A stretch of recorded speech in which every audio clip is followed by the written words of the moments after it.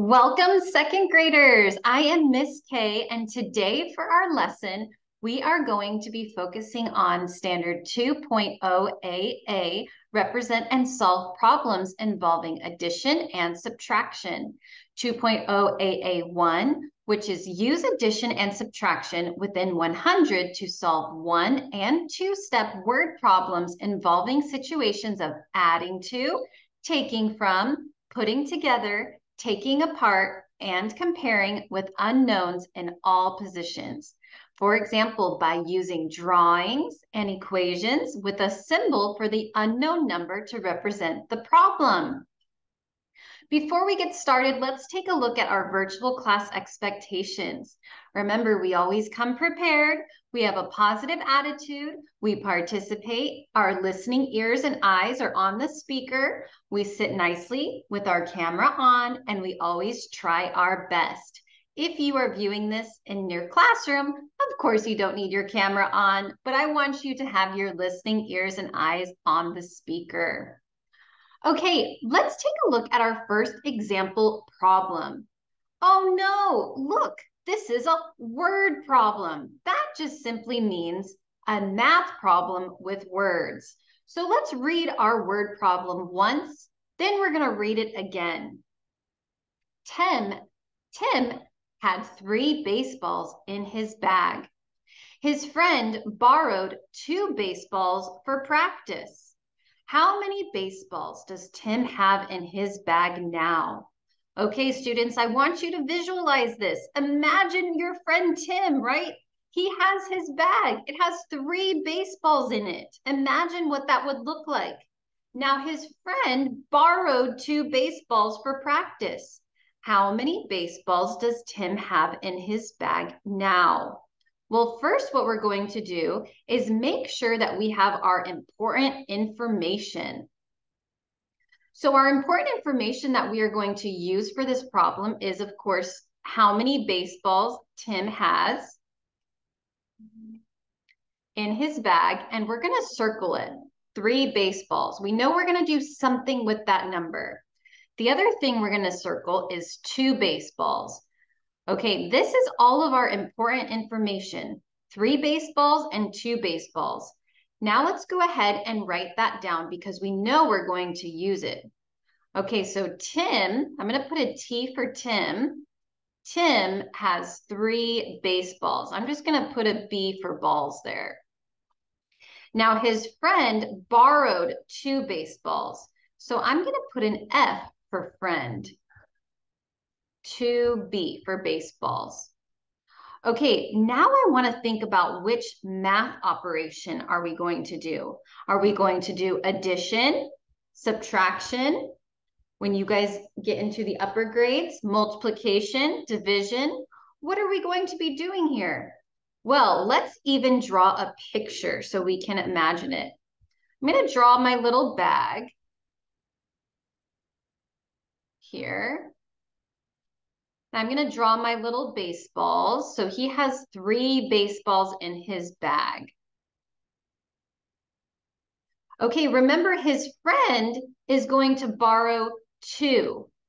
So that's like his friend is taking 2 of these baseballs out of the bag, right? Because he's borrowing 2 of these baseballs. So we're going to go ahead and cross off 2. That's like takeaway, right, students? We're taking away these 2 balls out of the bag. So we know we're going to be using subtraction, okay? Subtraction. So let's write a number sentence that shows subtraction. Well, we're going to take our starting number, which is 3 baseballs, and we're going to subtract the 2 that his friend borrowed. 3 minus 2. And we want to solve how many are left over. Well, looking at our little visual here, our picture that we drew, we can count that there is only 1 left over, right? There's only 1 left over. So let me grab my pen here. We only have 1 baseball left over. So that tells us that our answer is going to be 1. But we're not done there. It is really important with word problems that we label our answer. One what? One kangaroo, one cheese stick, one party hat. No, it's one baseball. We need to label it. So we're going to label it one baseball. And if you're doing a word problem and you forget how to spell, don't forget, you can check right in the problem and it's spelled for you, okay? So we're going to write one baseball. One baseball. And that's our answer.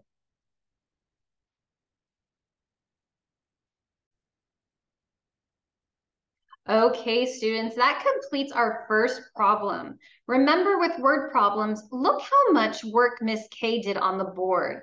With word problems, it's important to have scratch paper nearby so that you can solve your work. You can draw pictures, label your answers, label your findings. So please make sure to use scratch paper.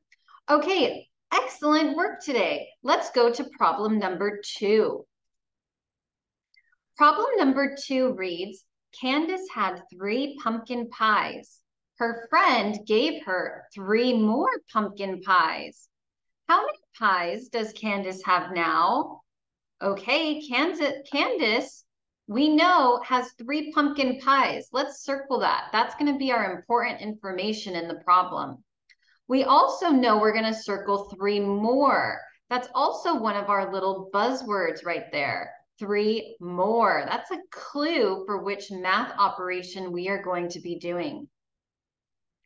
So I'm going to go ahead and write down my important information in the first box.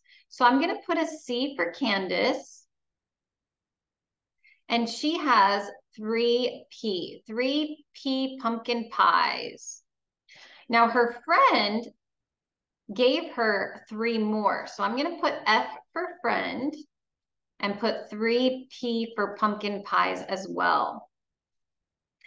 Okay, remember I told you that little keyword more. We want to think about which math operation. So if Candace, we can even draw a picture. So let's say Candace here.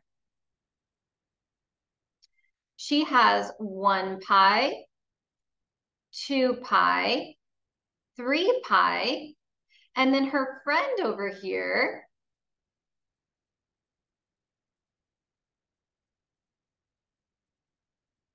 her friend is going to give her 3 more pies.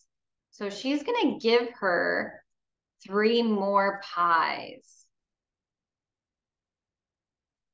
So we're making our group larger, right? We're making our group larger. We're adding to our group. So we're going to use the math operation addition. So this number sentence would look like 3 plus the 3 that her friend gave her equals question mark. So let's go ahead and count our pies here that we drew in our picture to find the total. I want you guys to count with me. Are you ready? Here we go. We have 1, 2, 3, 4, 5, 6. Wow. Okay, we found the total. Candace has a total of 6 pies. Okay, students, remember, we're not done yet. We have to label our answer.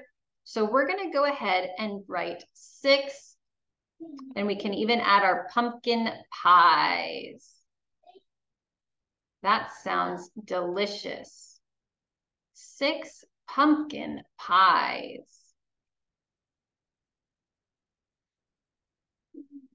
And now our problem is complete.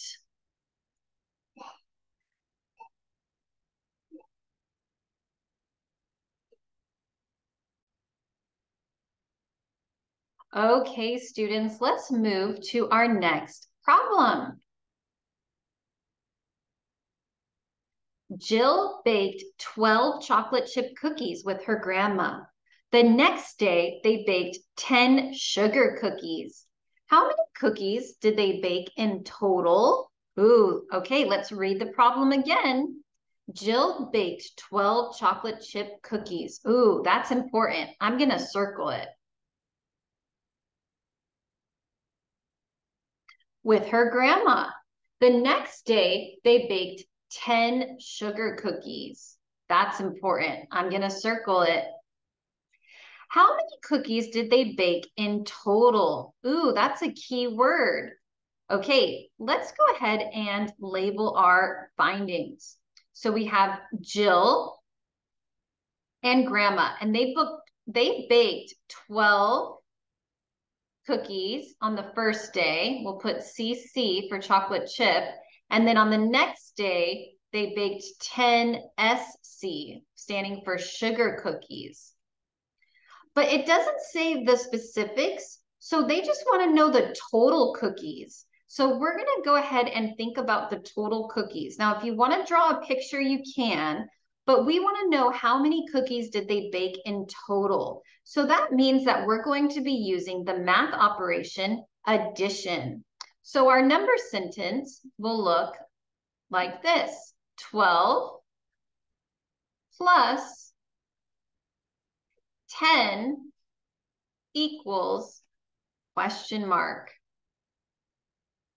If you want to use counters and draw a picture, you can. So that would look like 12 circles plus the 10 circles, and then you can count them. Let's go ahead and solve this one with the place value strategy. So we're going to stack 12 plus 10.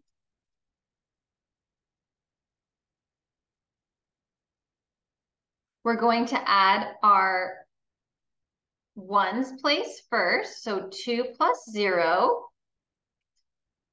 That's going to give me a 2.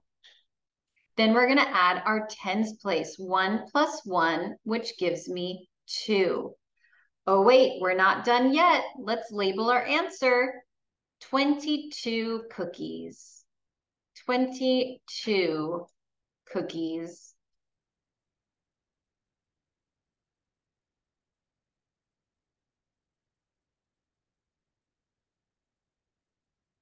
And voila, we are done.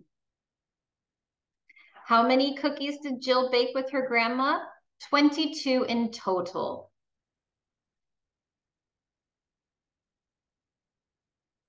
Okay, students, you did a great job today. Remember, with word problems, always have scratch paper nearby. See you later. Be sure to like and subscribe.